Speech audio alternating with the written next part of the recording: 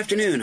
On behalf of Thomson Reuters Institute and ILTA, the International Legal Technology Association, I'd like to welcome you to our webinar, Dauntless Assent, Adapting to Accelerating Technology Change in a Global Pandemic. I'm pleased to welcome our speakers. Our panel will be moderated by Joe Rosinski, a technologist and futurist and manager of technical client management at Thomson Reuters.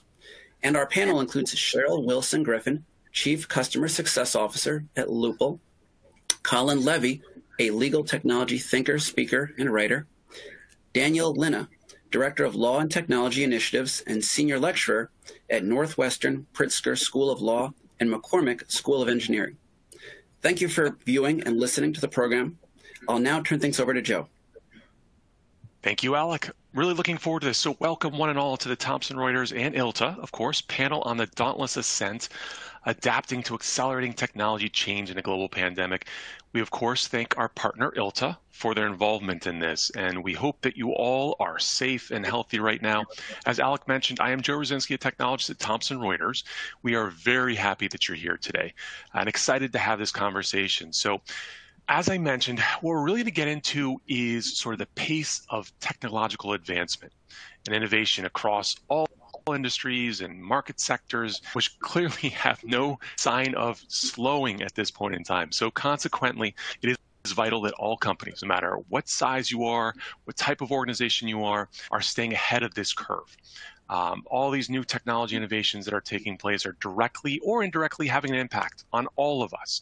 And so before we begin and before we get to the panel, one of the things I like to do, and I apologize in advance, is try to create a time of what is really happening right now, because it is clearly an amazing period of time, unlike any time in all of human history, where there's immense opportunity, but there's a lot of challenges out there. We see that within the last year, of course, because of the pandemic, but also other things.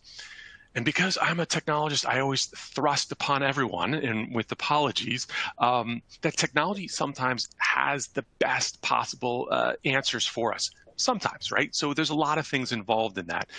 So to help crystallize all of this, I'm going to throw out a few ideas. So 5 quick face-melting thoughts that I want to propose to you, the audience, but also to our panelists as they start to conceptualize some of the things that we're going to talk about. The first face-melting thought of the day is Apple is scheduled to release Apple Glass. I don't know why they chose that title, but Apple Glass, which is reminiscent of Google Glass, which is mixed reality eyewear. That's going to happen within the next 18 months. So imagine we've all been on these WebExes or Zoom meetings or all these other ones, right? The team meetings. And we've been on these experiences where we can see people now, which is great. We're interacting, which is wonderful. But imagine donning these things and being able to see each other's avatar that are getting more and more realistic and communicating that way. So we're all at this table, we're gathered together, we can communicate, dive into data much easier. So that's coming in the next 18 months. What impact will that have on us in the practice of law, the business of law, all these things? The next thing that I love, it's near and dear to my heart, is DeFi. What is DeFi? Decentralized finance. So believe it or not, you can do it now if you really want to be on the sort of the cutting edge of this. You can go bankless, which means all loans, liquidity, interest, currency, all of those things are available to you now without having to use a bank. Fairly unregulated, fairly a nascent area, but it's something to keep an eye on. The third of these face-melting items is somewhat related. There are now 83 nations around the world of the 197, I believe, we're up to 197 countries, are building or about to build their own digital currency, what are called central bank digital currencies, CBDCs. Also, amazing to think about. Another area of growth, and this is a fascinating one because as we talk about it, if we talk about it, it pivots into this idea of smart contracts. So you may have heard of the NFT, so the non-fungible token. These are bits of art that are sold online, unique pieces that are stored on a blockchain, whatever the case is. But this is the first entree into the consumer market of the smart contract, of being able to say this digital representation of something can be proved. And you can then create parameters around that. If it sells, if it goes somewhere, all of these types of things can be built into contracts that lawyers, that attorneys will have to deal with going forward. The fifth of these is going to lean in the direction, of course, of AI. So Elon Musk, love him or hate him, he has many different businesses that are out there, right? And one of which is called, and it's not talked about too much unless you're really in the industry playing around with it, GPT-3. So it is essentially AI that's revolving around tons of data. I mean, we're talking about immense amount of data they have access to that people are now able to build out onto.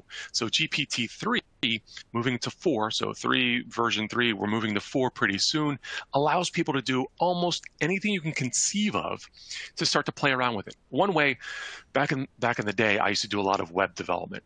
And so for me, it related that I would be able to interact with the computer and basically speak into a microphone like this and say, okay, I want to build a website. And on this website, I want a image of my logo in the upper left-hand corner. I want a page to be dedicated to all of my clients that I've worked with. And you literally speak to it, and it develops it real time. Whereas normally you need some programmer to do it, or you need an interface to work with that. These are all of the advancements. So those are your 5 quick face-melting thoughts of the day as we get into this. Now, that's the setup. Let's sort of talk about what the next stages are. I would love to introduce our esteemed panel. And so would each of you mind introducing yourselves? Maybe your organization you'd like, we sort of talked about that, but also a little bit of context for what we're going to talk about today, where you sit in the organization, what your philosophies are, things like that. Maybe Cheryl first, then Colin, and then, of course, Dan.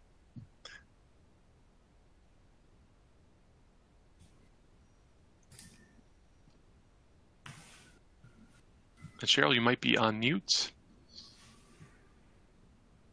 Is this the perfect time to use my you're on mute sign? So sorry, I'm Cheryl Wilson-Griffin. I am the Chief Customer Success Officer at a legal tech startup called Loophole. And my background is largely big law. So I've been through 3 of the largest firms here in the US. And I've really focused over the last 20 years on working closely with lawyers to leverage technology, implement business process within firms that in the end improves the quality of legal service delivery. And so that's really where my focus has been. In terms of kind of where I kind of fit in this spectrum, I'm very committed and passionate about how we improve the practice of law by using technology. And so I think that's an area that we haven't quite nailed yet. The law schools haven't quite nailed yet. Hopefully Dan will help us. But that's where I'm passionate today. And so that's where a lot of my focus is. No pressure, Dan. All right, Colin, you're next. Thanks. So my background is as a lawyer, but as an in-house lawyer, having worked in a number of different companies and sizes of law departments. And, you know, my views, I think, are derived from the fact that prior to law school, I worked for a big law firm in New York as a IT paralegal creating e-discovery databases. And I didn't really expect, but secretly was hoping that there would be some mention of technology. There was none. So when I graduated from law school, I really took it upon myself, recognizing the fact that technology was continuing to advance and wasn't waiting for anything or anyone to catch up to it, to really try to stay up to speed and adapt to the changing needs of business as supplemented, I would say, by technology, anticipating kind of future client needs. And that has informed, I would say, how I have served as a lawyer and also as, I would say, a educator and advocate for legal technology and trying to make it less scary and more accessible for people who might fear, you know, robots coming down the road trying to take something away from them or their job away from them or something along those lines. Excellent. Thank you. Dan. Yes, thanks, Joe. Glad to join you, and really glad to join Cheryl and Colin for this discussion. So I was formerly an equity partner at Honigman, a large law firm where I was a litigator. I did supply chain litigation and also some privacy, security, social, and emerging media work.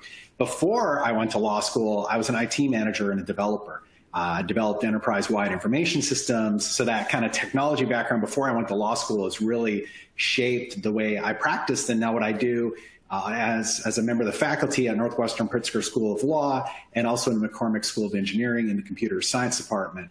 And I'm the Director of Law and Technology Initiatives. We in addition to being a senior lecturer, we teach interdisciplinary classes and do interdisciplinary research, a lot of it with computer scientists and law students. Our innovation lab, for example, we have law students working side by side with computer science students. We work on projects with external law firms, legal departments, legal aid organizations. We work with the judiciary. Matter of fact, we did a project last year with the Dominican Republic judiciary. And I think one of the things that's so exciting to me is really just thinking about what is law, what is the rule of law, what do legal services look like in a digital world? Because we've got an access to justice crisis. We should be thinking very carefully about that. How do we expand access to law and understanding of rights and responsibilities to everyone? I mean, when people are walking around with supercomputers in their pockets, why don't they have access to this information and information that can help them prevent and solve problems? So that's something that's really exciting to me. And then, of course, large companies are struggling with dealing with globalization and how do they comply with laws, not just here in the US, but around the globe. And we can use technology and a people process data technology approach to make things better for them and at the same time then make things better for everyone in society. So those are the things that really drive me in the work that I do. Fantastic. No, thank you so much. You all are the triumvirate of thought leadership here. So I'm looking forward to this very much. All right, now let's sort of narrow the focus about what we're going to be talking about today. So there are 5 distinct topics that we'll work through. The first is organizational challenges of accelerating change. The second is managing change fatigue and user adoption challenges. The third is maintaining business continuity and disaster recovery for cloud and SaaS. Fourth is evaluating the efficacy of value and new emerging technologies that are coming out that we probably touched on a little bit already. And then, of course, lastly is, okay, let's round this all together.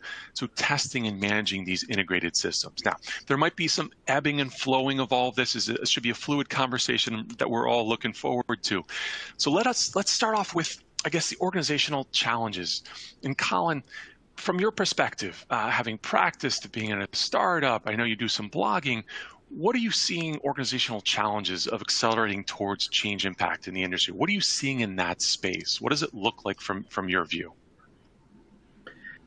I mean, I can only speak from my experience, but I'd say that one of the big things I've seen is not necessarily, I would say, a lack of desire to change and adapt, but more a sort of uncertainness and uncertainty surrounding how best to go about doing that and in making it less painful for the company and for the culture. Because I think a big impediment oftentimes to change and adaptation is complacency and a comfort level with how things exist right now, and fearing that if you enact some sort of change, it's going to be uncomfortable, and more importantly than simply being uncomfortable, it's going to impact the ability of the business to continue to succeed and thrive. And there's, I think, some tension there that often needs to get resolved.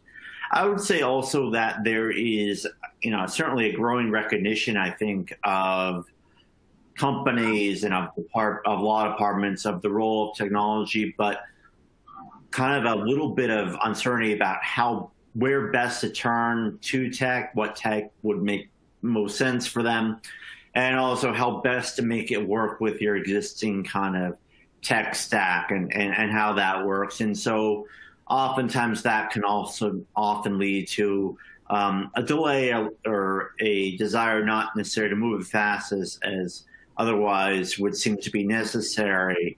And so there are these struggles, I think, that remain in place that are slowly being addressed by the market. But those are some of the things that I've been seeing from my experience. A great perspective. So along that theme of trying to figure out where this starts, Cheryl, where do you look at, when you look at this type of thing, where do you see it as the beginning for this? I mean, when we're starting at the firm, are there certain groups of people that we interact with to try to figure out these types of operational challenges? Yeah, absolutely. So I think there's a tendency to start with whomever starts talking the loudest. In many cases, that's going to be the senior partners, right? They have the floor most of the time. In other cases, it's the very junior people who just got in from law school and have this technology that maybe they've been using at law school. But I think where we really need to start focusing our efforts is in that nice middle. So thinking about at a law firm, maybe the junior partners or the brand new partners, senior associates, people who are kind of moving up in the legal ops universe. Maybe it's people who are actually doing the work. I think one of the challenges we have a lot of times when we're thinking about rolling out new technologies is that we don't necessarily think about what exactly we're trying to achieve. We get excited by the technology, we really want to implement it, and so we just kind of try to chug it in. And it really has to be customized to that firm, to that organization. It really has to be the way they want to use it. If you're creating a brand new process, if you're creating something brand new, there's always more friction there. And so when we start with the middle, we start with the people who know exactly what needs to be done. They know how much work has to be done. They know the quality, the expectations, the outcomes. And so those are the people that are best positioned to give you feedback and say, yes, this will work. No, that won't work. Or, oh, this is a big problem. That's a minor problem. You'd be surprised how, especially in a startup, we get lots of feedback and we're very connected to our user community. And sometimes the feedback from the junior folks is very useful in certain areas, maybe design areas where we just need to think about ease of use. And the senior folks, the partners, are really useful for getting the backing for that technology, right? So when I think about how does a senior partner kind of help his firm or her firm move forward, find those really smart people that we know that exist in the middle and back those guys. Listen to them and back them all the way through. Wonderful. My goodness. Dan, when you think about this at Northwestern or when you previously practiced, do you have any stories or any anecdotes that you would bring to this to talk about? Yeah, I think there's a real big obstacle to innovation and technology adoption is that we are not evidence-based in the way we practice law. Okay, so we have different ways we do things. We have maybe some norms for the way we do things, but we don't gather evidence, right? Going back to like something about Cheryl said, like, well, what's our goal? What are we trying to achieve? And then how do we gather evidence about whether we're actually doing that or how we're accomplishing that? And I think that creates problems, for example, even just doing basic tasks. If the four of us are lawyers and we're in a firm and we do something simple like draft an NDA or a basic settlement agreement, we could do it four very different ways. And no one's going to say, well, wait, this is the standard. Here's how we're going to measure whether it's effective and what it did for the client. Or let's even take a step back and understand and ask, well, what does the client actually need here, right? It's kind of like we approach from the perspective like, oh, well, we're all smart lawyers. We really know. And this is the way we do it.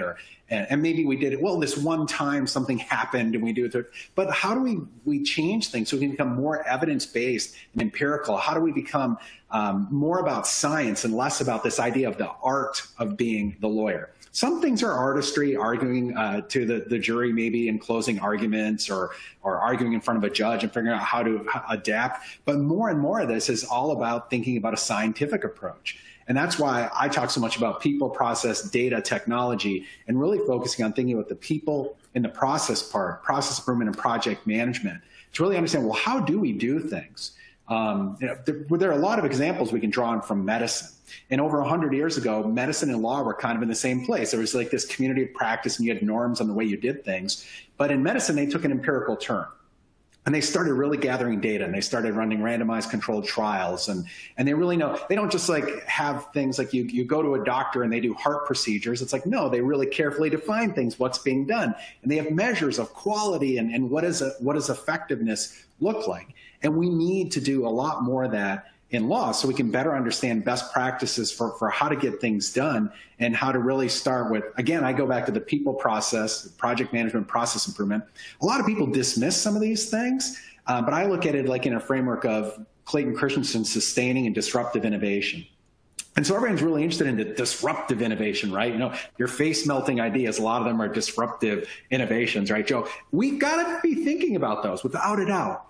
But at the same time, especially in law, it's like, gee, we're not so good at crawling. Okay, so let's talk. We're talking about sprinting in 10 years, but we got to figure out some of these basic things about good process improvement, project management, being more empirical, evidence-based, gathering data. And that'll lay the foundation we need for that's the sustaining innovation that we need to lay the foundation for disruptive innovation. No, you're so right about that. A lot of this is around innovation and the different capabilities that are out there. So, Cheryl, I'm kind of curious, when we think about innovation at any of the organizations you've worked at over the years, what are the common themes or challenges that you've seen inside that people are like always butting their heads up against? Like how do you break through from some of that?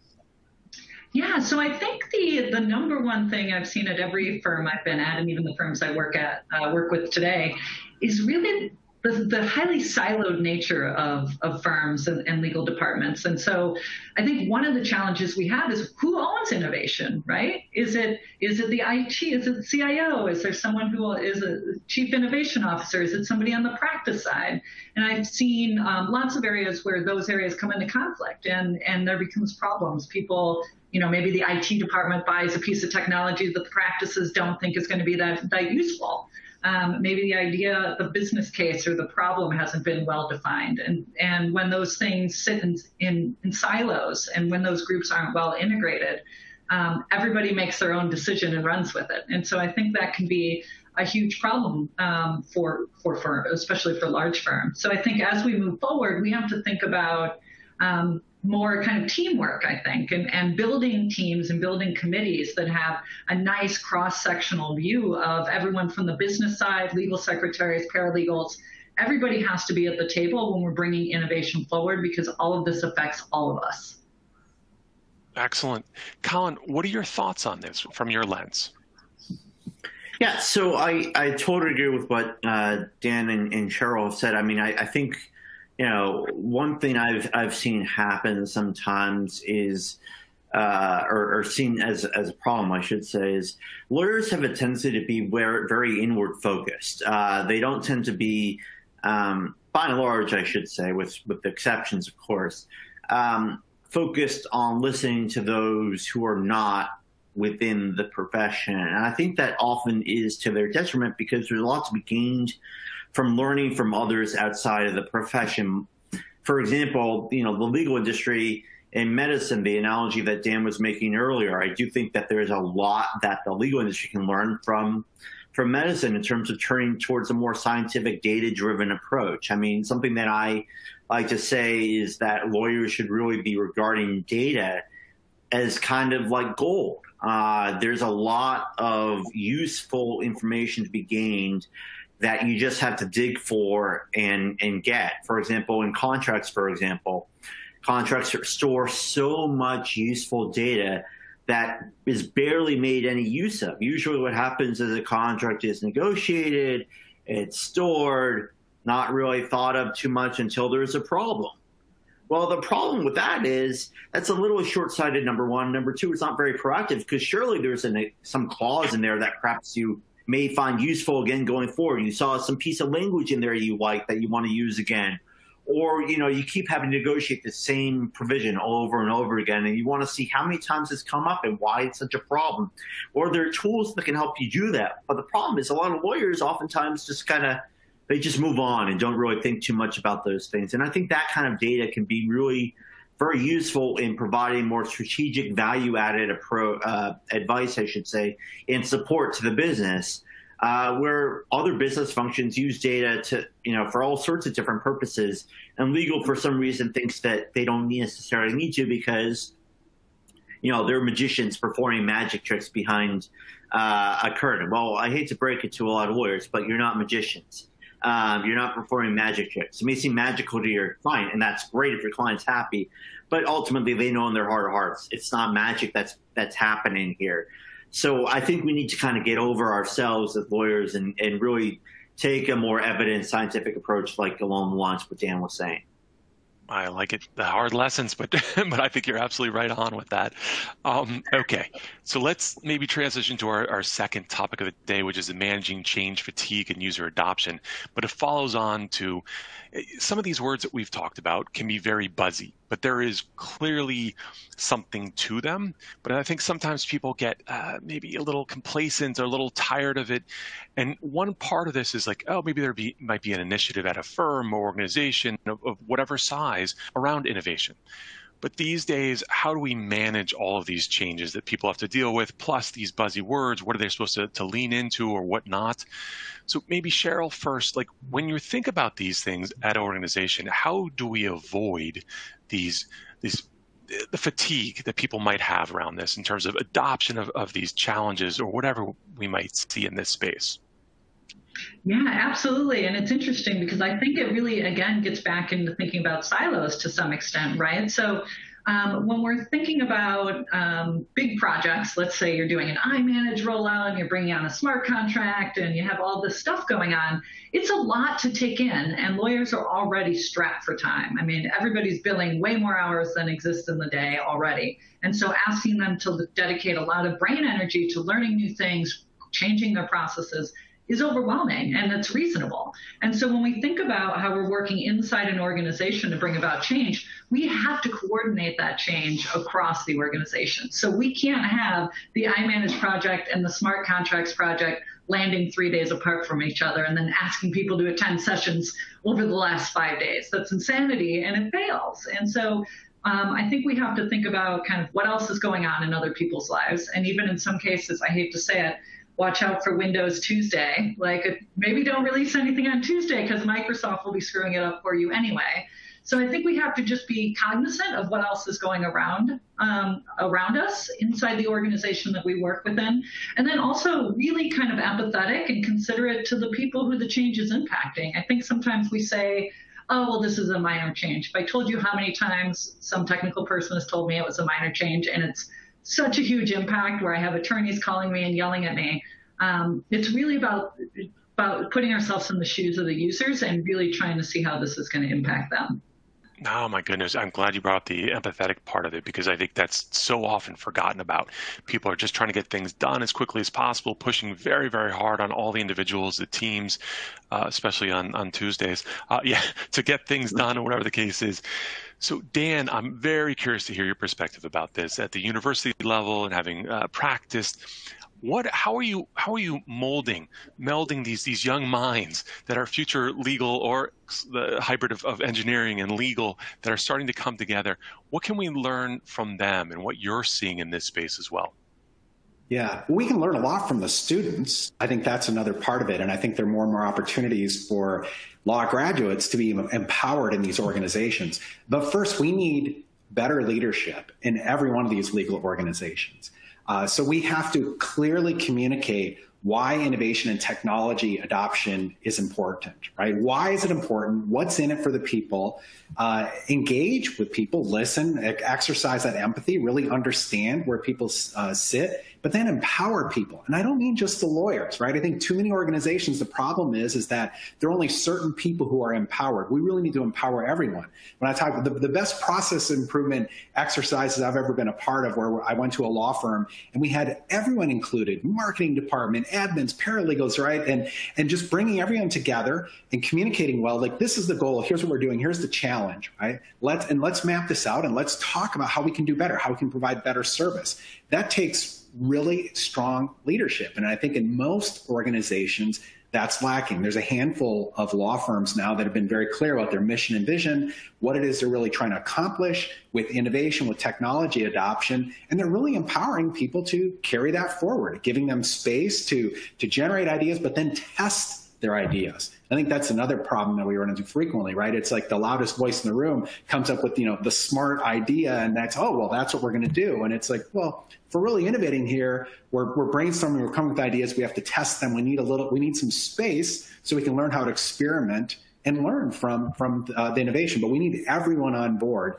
These are some of the things that went through in the pandemic here at Northwestern. There was very strong leadership across campus. We had lots of training opportunities to learn about these things, and we had great engagement by faculty because they understood, well, this is important. This is what we do. We deliver world-class education, so we're going to show up for these sessions because we see the value that it's going to provide if we do that. I love that idea. I mean, definitely leadership is a key component to this, no question. So, Colin, I'm kind of curious from your perspective. I know that all three of you do some blogging and clearly lots of talks and engagement with people of all sides and all different groups. But like maybe from the blogging side, from the sort of echo chamber that we all may hear probably too much of in terms of adoption, fatigue on certain concepts or ideas, how do we sort of keep that fresh? What's your perspective on that maybe? Sure. Before I get to that, I just wanted to give an example of what Dan was talking about in terms of empowering teams, because I think that is such a powerful thing. When I was sole and responsible at a company, one of the things I had proposed was creating a dashboard where different functions could go to get access to resources like templates or a frequently asked question page that would be dynamically updated. And so I did a bunch of sessions with sales and with other different functions to kind of essentially sell them on the idea of this dashboard in the context of, well, instead of going to me and waiting for me, you don't have to wait for me. You can just go to this dashboard and get the information you need there. And it worked, and it was so great to be able to allow them some degree of, give them some power, give them some autonomy, allow them to kind of exercise a little bit of leadership with regard to their individual tasks rather than always waiting on me or some other person for these resources. So that's just an example, I think, along the lines of what Dan was talking about with the power of empowerment. With respect to your question about, keeping things fresh from a blogging perspective, one of the things I really have focused on a lot with what I do in terms of my blogging is I really intend to shed light on the work that is being done by others, because I think it's so important that you are able to hear and learn from folks who are actually taking real steps to act and create things that are meant to help the everyday user or some other demographic needing help from the legal services industry. And I think what often sometimes happens within sort of the echo chambers, you keep hearing and seeing the same things from the same people. And my goal with kind of what I do with the platform I have is to try to expand the community and show more folks what others are doing that they may not necessarily hear from, but they're able to now hear from thanks to me being able to give them a platform to reach out, because they're so focused oftentimes on doing the work, which is great, but they also want not just some recognition, but also some, they want people to know that there are other things happening in the world other than what they're just seeing within the small little sphere of loud people. So that's kind of what I take. That's sort of the approach I take with my blogging, and I think that it's been reasonably successful in trying to expand the community of people interested and getting excited about technology and innovation. Yeah, I think that's a great approach. I mean, getting people who are tangibly working with something that are practical. They're not saying, oh, yeah, the whole world's going to change in 2 years around these Apple Glass, things like that. But what's really happening and what needs to happen in order to get to whatever stage you're looking for. So now, thank you very much for that. So, all right, let's go to our third topic of the day, which is maintaining business continuity and disaster recovery for cloud and SaaS. It's a big topic, and it's something that's sort of near and dear to my heart as well. I mean, I used to spend a lot of time meeting with firms of all sizes. And one of the big topics that I would talk about probably 6 or 7 years ago was cloud. How do you all feel good? How do you all feel about cloud? It might be the CIO of a firm in New York.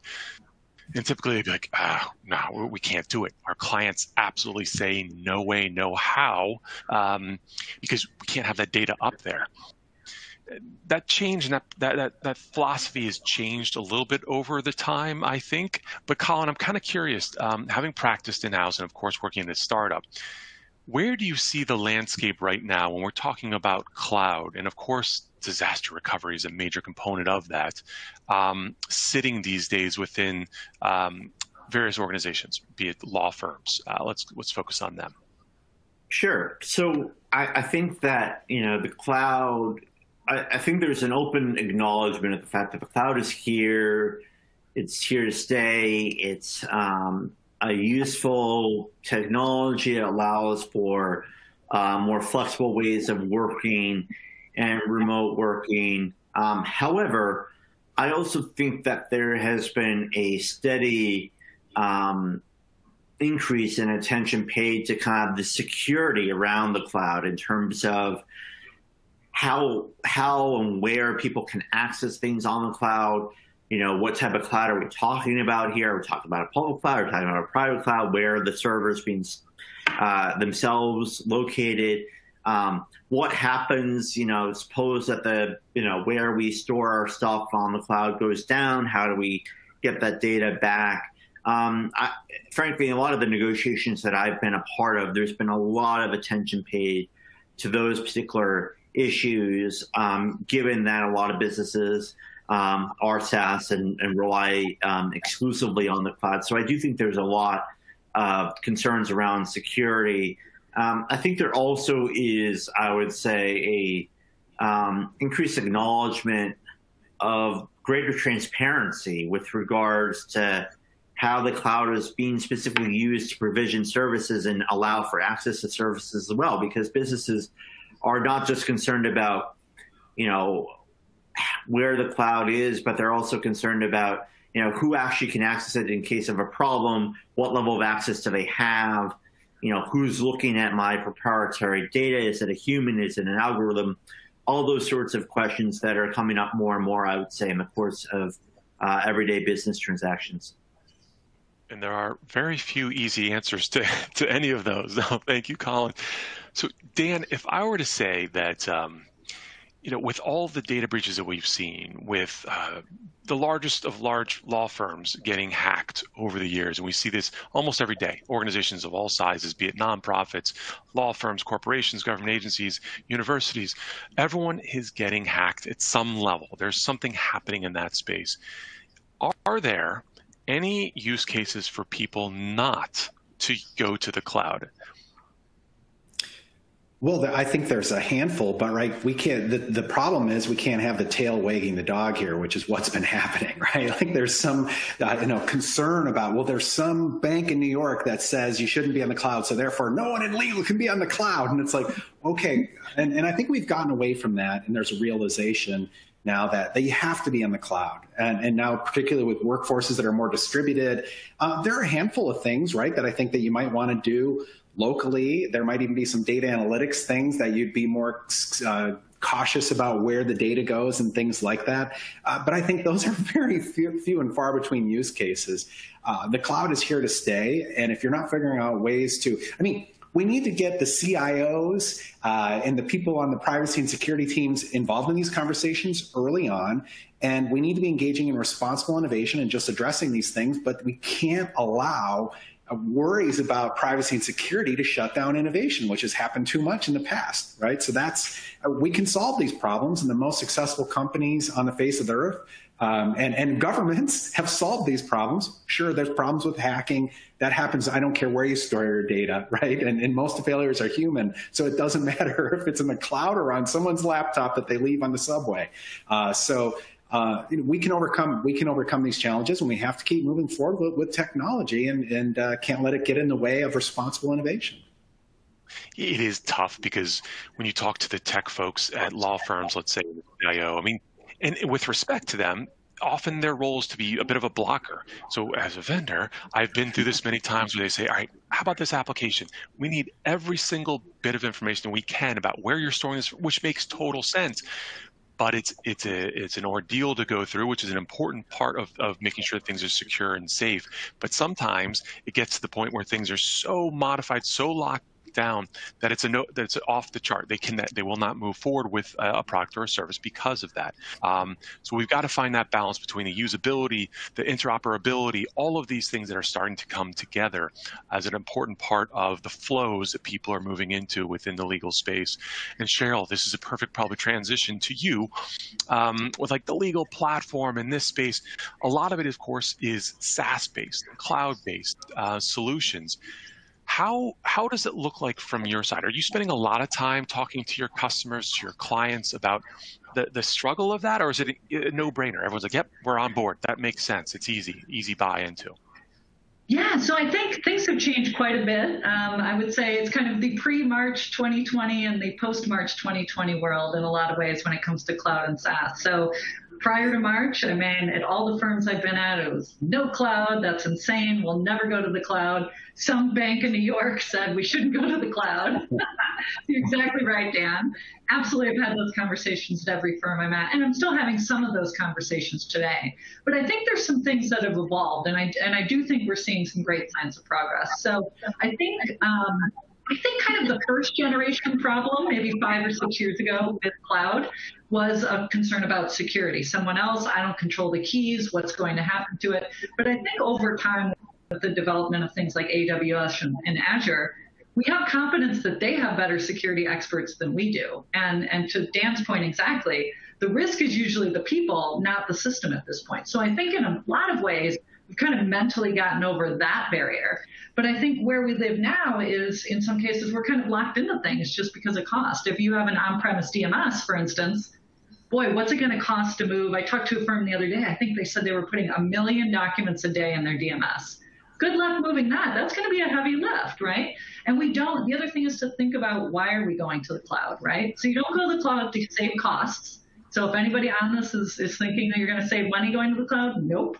Lots of other benefits, but that's not the one you should be chasing. So you really have to ask yourself why. So I think in some cases, we're seeing people adopt a hybrid approach. So like the tool that I'm working on right now, you can connect an on-premise DMS to a cloud system. And still, that way you still have your data. We don't have it. Stays secure where you're comfortable with it. But there's other things that you can leverage that help that become more useful. So I think we will evolve slowly through probably a hybrid in the bigger organizations, but the smaller organizations, I think, are getting there easily. Yeah, I think you're absolutely right about that. The hybrid seems to be the way to go for at least the next several years, maybe into 10 years, but at some point it will probably all be cloud-based. All right, let us go to the third of our topics, which is evaluating the efficacy and value of new emerging technologies. I love this part. So let's get into it. So Dan, maybe you first. You did not mention this, I don't believe, unless I misheard it, but I love that you're connected with Codex at Stanford, one of my favorite organizations in the legal tech world, because it combines so many cool things. And I think back in the day, it was like the engineering school, the law school, the business school, the design school, all these things coming together and saying, okay, how do we come up with some really cool ideas to move industries forward, especially the legal industry, of course. So in that light, and of course, as a professor, what are you most excited about in terms of newer technologies that are coming down the road to have an impact on the legal industry? Yeah, well, to me, I think a big part of this, so I want to talk about two different things, and I'll talk again about sustaining and disruptive innovation, maybe is the way I can frame it. I think one of the challenges we have, you mentioned GPT-3 at the beginning of the program. And I think one of the problems we have there is I did a project with a student who had access to GPT-3, and she wanted to test whether GPT-3 could help with summarizing terms and conditions, right? You go to these websites, and it's like 50 pages, right? Now, it actually did okay doing this, GPT-3. I think there's some challenge with GPT-3, just understanding how it works, right? And there might be some shortcomings with it. I mean, I hear some people saying, oh, it's another step towards artificial general intelligence. I'm not quite that bullish about, I mean, it's an impressive breakthrough, and I think it can do some interesting things. But I think the biggest problem we have in law is that if I use these tools to create drafts of motions and briefs or generate other documents, how do I know if it's a good document? If Cheryl, Colin, and I all draft a contract, whose contract is the better contract, right? We don't have any standards or baselines for this, and we don't capture data to be able to say, even over time, okay, 10 years later, let's look at, right? Or even, okay, how long did it take to get the deal done? How quick did the revenue come in? We don't measure any of these things. So as we create advanced technologies, which I think there's tons of potential to think about that, even using basic rules-driven conditional logic to help people with problems, to generate contracts and things like that, we need to have ways of evaluating, what does good look like? And that's why we've seen machine learning and deep learning explode in these other areas, because going back to, we talk about cat pictures frequently, right? Like these systems would predict cat or not cat, or Silicon Valley, hot dog not hot dog, right? Well, there we can be pretty sure we know what the outcome looks like. We can say, hey, that's a hot dog, that's not a hot dog, and the system got it right, it didn't get it right. And we run up against these problems in law where people are like, hey, what I do, it's really special, I really have to exercise this high level judgment, and no machine will ever be able to do what I can do. And I look at a lot of areas and I think we can create systems that can really augment and help you do what you do. And I think there are more and more areas where it'll replace components of what we do. Like electronic discovery, technology assisted review is a great example of that, where we've seen, this is a tricky topic because I think a lot of vendors try to avoid this. And I think in some ways, they're a little bit disingenuous about this sometimes, and I think there's a fuller discussion we need to have. Some of these technologies absolutely are going to replace tasks that lawyers do today. And when you start replacing tasks, that could mean there could be fewer lawyer jobs. I don't think that's what the outcome is going to be. I think the world's more and more complex. More and more people need access to justice. We've got so many societal problems to deal with. Let's automate non-disclosure agreements and reviewing documents and doing due diligence and things like that, and figuring out ways to use technology for basic contracts so people who have law licenses and other people in the legal field can do more to solve big problems in society. So many things we could jump off into, and maybe we will. I want to visit with Colin and Cheryl about the same general concept, the initial question, which is, which emerging technologies are you most excited about, Colin? Yeah, so, well, first of all, I totally agree with Dan. I think, we have to be realistic about technology and where it's going, and it definitely is at the stage now where certain tasks are being replaced by technology, but not entire jobs. And quite frankly, I would say to a lawyer worried about technology coming for your job, if you're worried about the technology coming for your job, you probably should be looking at exactly what you're doing. Because if all you're doing are routine, standardizable tasks, well, you're not really providing much value anyway, to be honest with you. So that's one thing I think to consider. More specifically in terms of actual technology that exists that I'm excited about, ones I'm particularly interested in that I think have a lot of potential are tools on the sort of litigation side that have to do with litigation prediction, either predicting the outcome of cases or judicial behavior, or how I even was looking at a tool earlier today that could help provide data on how patent examiners have examined patents and finding patterns in their examinations. Those are the type of tools that I think can be really powerful in terms of allowing lawyers to make data-driven decisions and provide data-driven advice and counseling to their clients, and not just tell a client, yeah, I have a feeling that this is going to go this way or another, but no, I don't have a feeling about this. I'm looking at the data, and the data is telling me that this is going to go this way or the other way. A client's going to really be receptive to that, as opposed to just a lawyer saying, hey, I'm a good lawyer, I'm probably going to win this because I've just won so many other cases. Really? That's just your word. I mean, to Dan's point, I mean, the lack of standards is really, I think, in some ways harmful to the clients in terms of figuring out where best to turn for legal services that are most attuned and going to provide the best possible outcome for whatever the client is looking for. Now, wonderful. And I think you're both dead on about that. I think one of the things that we're not talking about in this industry enough is that there are tools out there that are sort of nipping at the heels of certain tasks. If not, they're already there. And so people need to really think about what is that next elevated level where they need to focus maybe their attention on. So Cheryl, what are you thinking about in this space? What excites you about emerging technologies that may take off in the next several years? Yeah, so I think outcome analytics is really, I think, the place where there's so much value to be derived. So I think, Colin, you're exactly right. I think in the very, very near future, there are going to be firms that can tell clients what the opposing party's success likelihood is, right? So not just about us, but it's about predicting the success depending on who you're going up against in litigation. So I think that's something very interesting. I think, too, I don't ever think kind of one technology ends up being the thing. I think each firm, each organization has a unique set of business problems or business opportunities to take advantage of. And so it's really about evaluating and valuing the technology based on what you need at that point in time, right? So how do you make money? If getting more efficient doesn't make you make more money, then that's not something that you should go chasing products that do that for you. But if you're an AFA firm that does, completely flat fee agreements, go get efficiency, right? So I think that there's lots of things that we can focus on, but we really have to start with what is the goal of the firm, right? Or the organization. Are we trying to make money? Are we trying to save money? Are we trying to, litigate more cases? Are we trying to write more contracts? What are we trying to do? And chase the technology that meets those needs. It's not the same for everyone in my mind. Really well said. And I agree with all of you who mentioned analytics. It's clearly an area of growth, a ton of growth as we have more data and tools to understand that data to bubble up what needs to be sort of identified. Makes a ton of sense.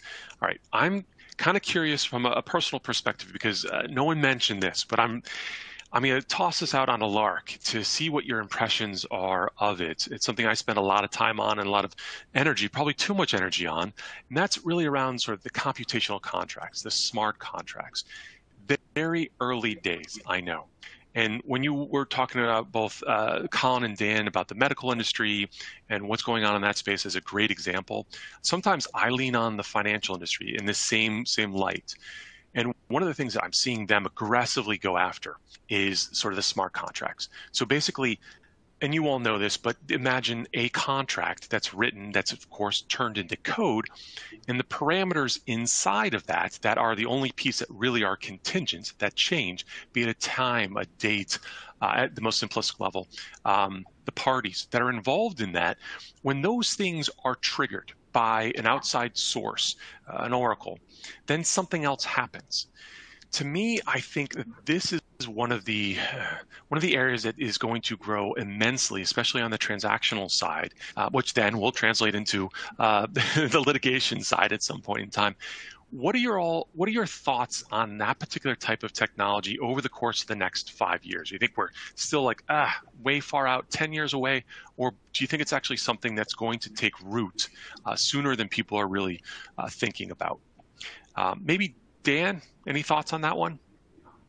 Yeah, I think that, you mentioned finance, right? And we're seeing more and more examples of where things like that are happening. I think there are more and more companies and organizations. To me, again, you need standardization to be able to do this, right? And so as people are doing more with document automation, and then they're using data analytics more, I think all of that is driving us towards more standardization.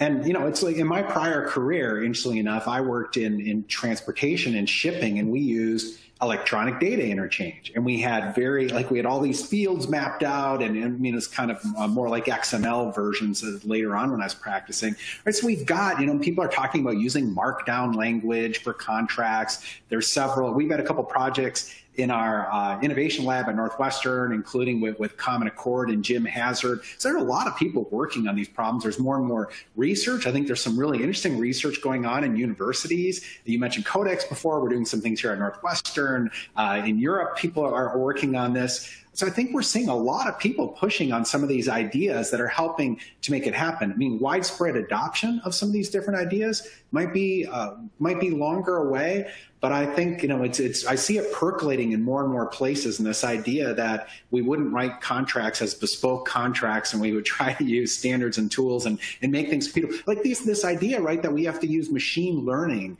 to look at a corpus of contracts afterwards to try to figure out what's there, right? In natural language processing, like, why don't we just actually write the contracts in a way that we understand what's there from the beginning without having to reverse engineer at the back end? So there are a lot of things pushing in this direction. That's so key. What you just said at the end, that's the part that I've been, I guess, leaning into more. I know Codex is working on that sort of space, which is going to be fantastic to watch. Cheryl and Colin, any thoughts or philosophies on this by chance you want to share? Yeah, so I think Dan hit on a lot of really great points, but I think the thing that I've seen a lot of firms miss is the difference between kind of raw data and information, right? Things that are usable and things that aren't usable. We had done some work where we were working with Georgia Tech and kind of said, hey, look at all this. What can you do with this? And they said, that's a pile of garbage. We can't do anything with it. And the problem gets exactly to the problem that you're talking about, Dan, which is consistency, standardization, and normalization. And so we have to kind of put the same fields in the same place, format them the same ways in order for that information to become useful.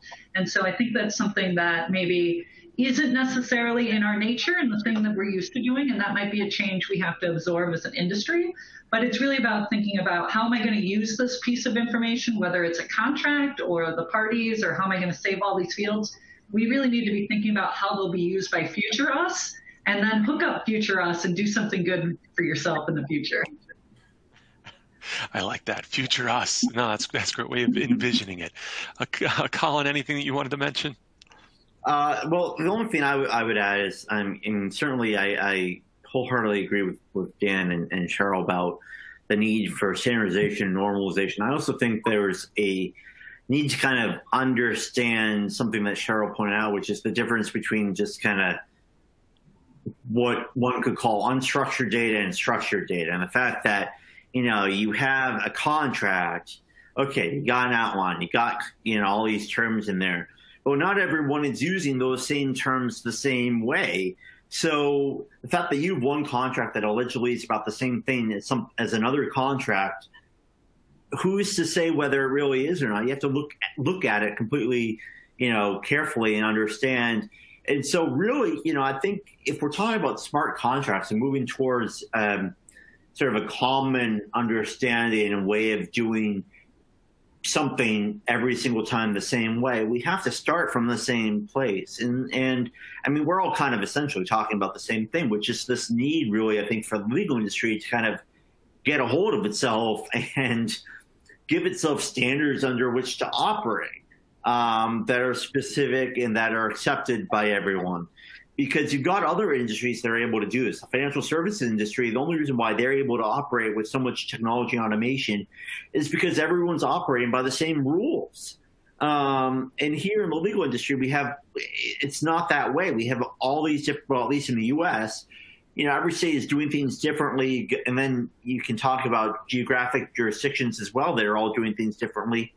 You have to kind of clean all that up first before you can really get to any kind of structured, consistent place to work from. I could not agree with you more, and each and every one of you, actually. I mean, the standards are so key, especially in this space. I'm part of the ILTA blockchain group that's working on conceptualizing this now. It's very early days, but it's coming, hopefully. So we'll see how that goes. All right, we only have a few minutes left. This has gone exceedingly fast, faster than I ever would have imagined. It's been great. So if we can wrap up here, and I'd love to hear maybe a key takeaway from each one of you about just something you think is important people should walk away with from this. Maybe Cheryl first, then Dan, then Colin. And if you could try to keep it to like 30 seconds or a minute if possible, that'd be wonderful. Absolutely. So I think if I were going to leave you with one takeaway, I would encourage everyone to keep expanding their mental toolkit of what's available, right? So there's tools that you don't need today, but you may need tomorrow. And so one of the things I used to do was take a vendor demo every single Friday, spend a half an hour or 45 minutes and see what's out there. Because what you'll find is that one day when you need that technology 2 weeks or 2 years from now, you can kind of shuffle through your mental toolkit and say, oh, I'll call these folks, or I think this will work. So help yourself by kind of staying abreast of what's going on. Wonderful. Dan, any last thoughts? Sure. I would just say having a strategy and needing leadership is more important than ever, right? You really need to ask, well, what's our mission? What's our vision for our organization? And then on an individual level, I'd encourage people to think about tools like the Lean Canvas, which asks you to think about, like, who's my customer? what's their problem? Like, how do I solve those problems? What's my unique value proposition? What's my unfair advantage? Like, really rethinking service delivery. I think I heard strategery.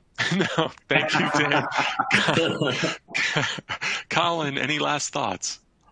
My last thought, I think, can be summed up this way, which is to always be learning, always be aware of what's going on in the world. You don't have to be an expert, but you should have some degree of awareness. And most importantly, have an awareness of what business is doing, the direction that business is going in, particularly those businesses which are your customers. I think that's probably the most important thing. Fantastic. Thank you so much. And to each one of you, Cheryl, Dan, Colin, for your incredible insights. I mean, I learned a ton. And I also want to thank, of course, our producer, Alec Moore, as well as our partner, ILTA. Thank each and every one of you for joining and listening today. I am Joe Rosinski, bidding you all a great day and hopefully happy and healthy times ahead. So thank you very much. Take care.